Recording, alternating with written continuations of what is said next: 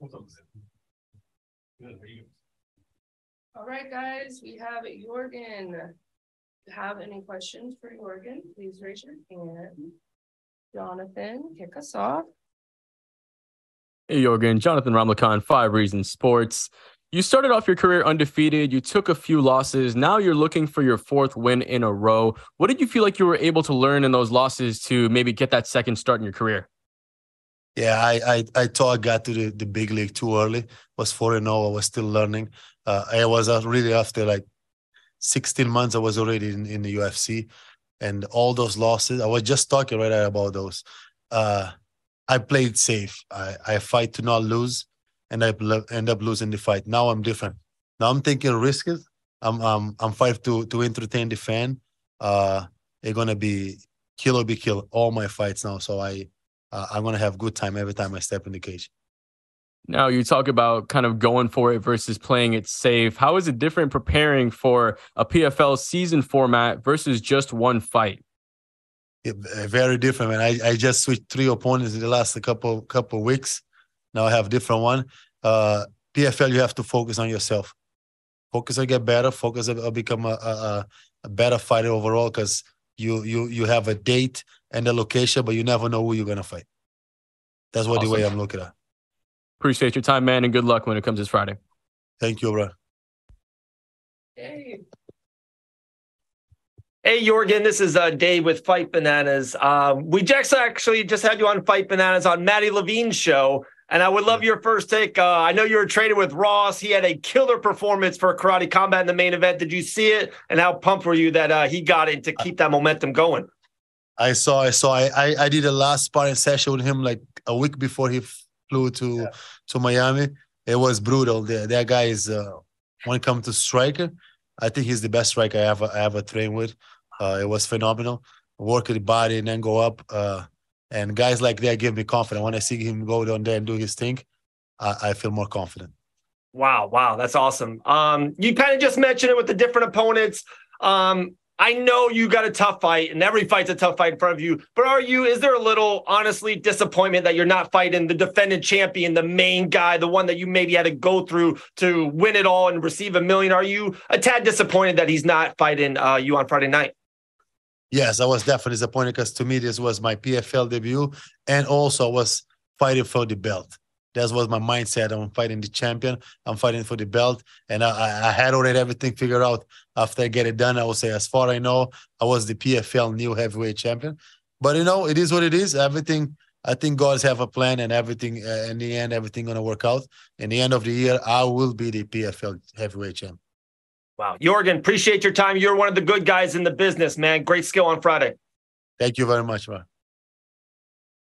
Jake. Hey, Yorgan, great to talk to you. Jake Noacker here from the Scrap News. Making your PFL debut, what are you most excited for? Man, I can't wait to get there. It's been already 12 long weeks. I want to introduce myself to the fans and to PFL that when they announce that I'm on the card, there always will be a great fight, knockouts. I don't mind being the other end of the punch, but I'm going to force everybody who signed to fight me. They will have to fight. And what's going to mean more to you, $1 million or the title? Man, $1 million is definitely something else.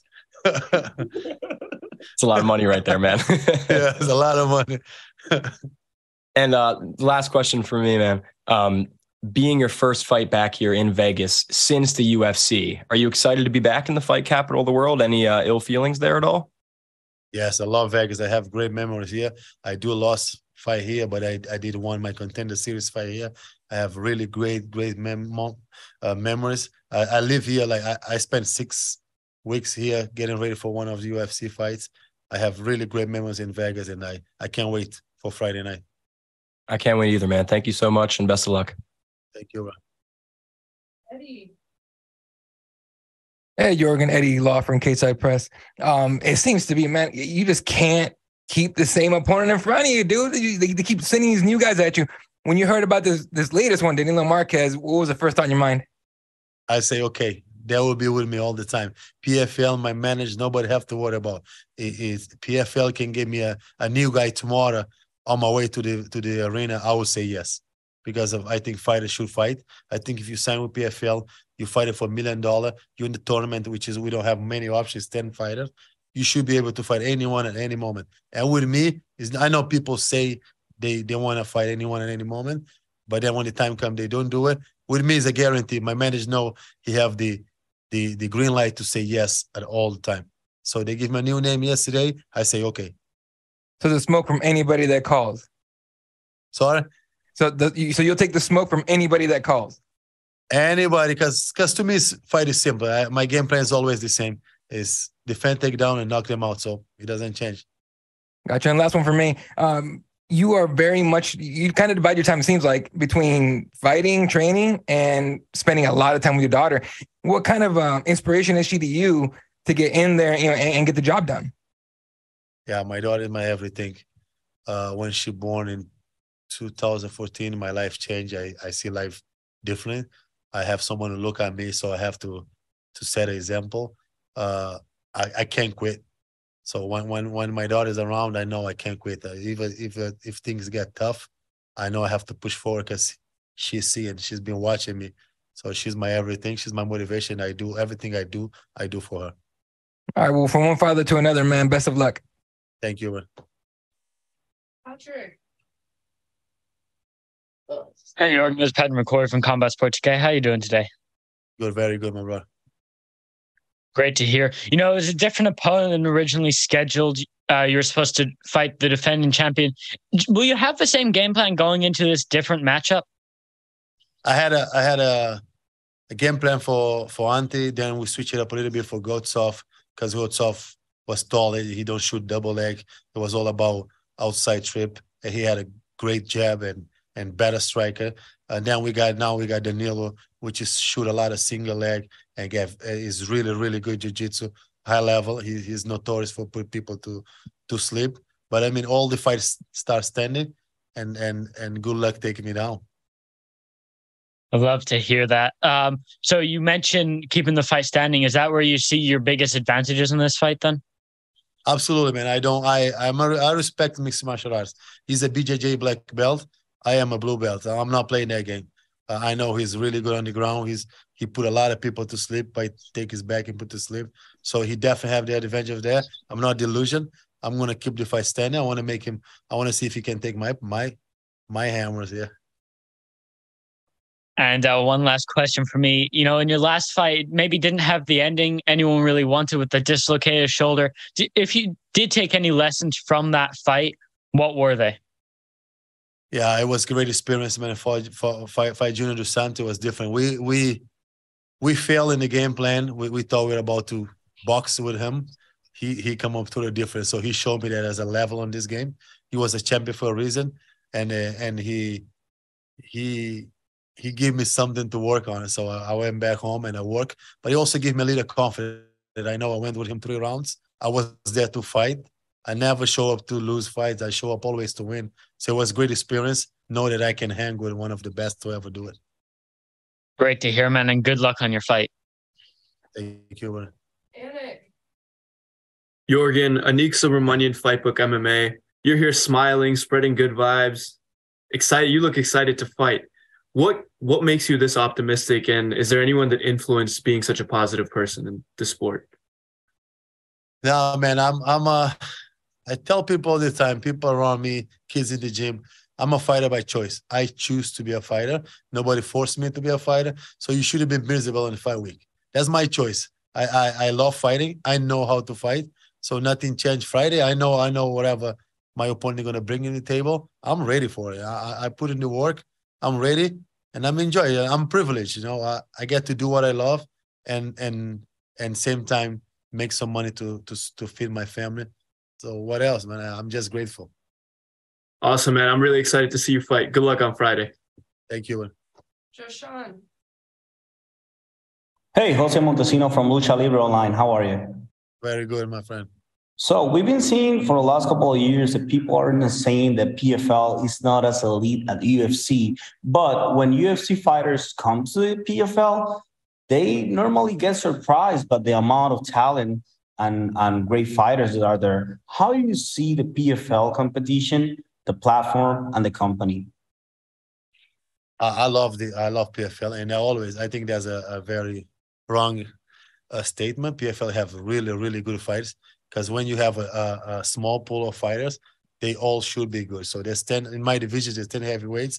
I respect all of them. I think they're all very good. I'm not coming from UFC right now. I'm coming for Eagle FC, and I want to break that course. So when it come Friday, I want to go down there and win and break that course. The UFC guys come here and see different things. But I love PFL. I think it's full of talent, and I'm blessed to be here. Thank you.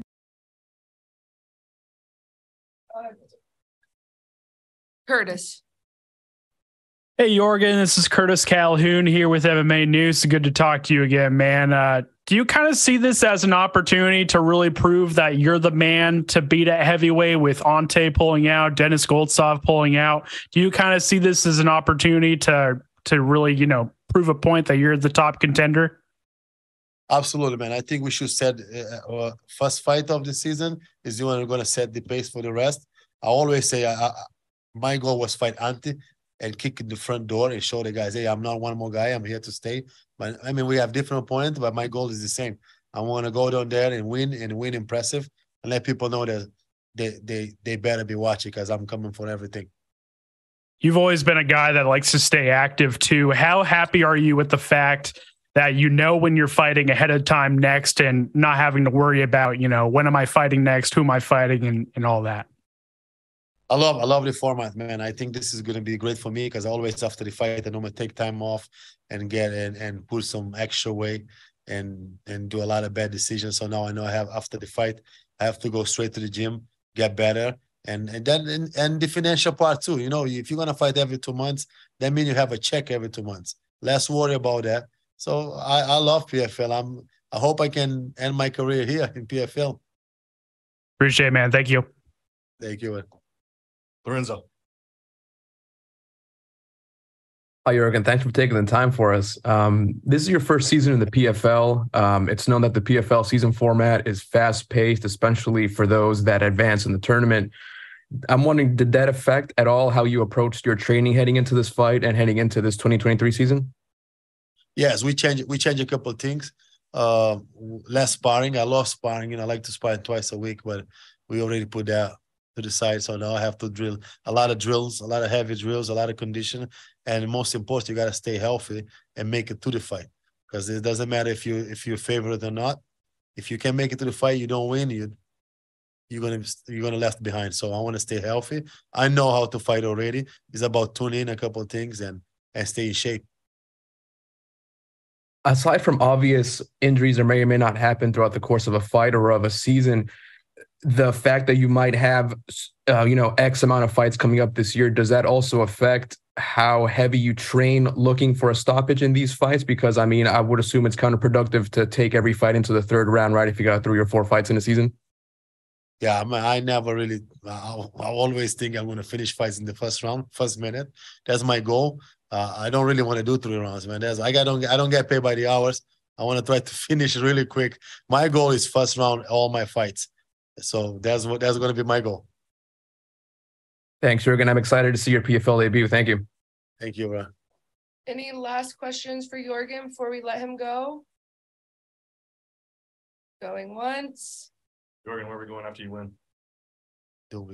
Can I say that in the game? Let's go. We're going places. Awesome. We go places.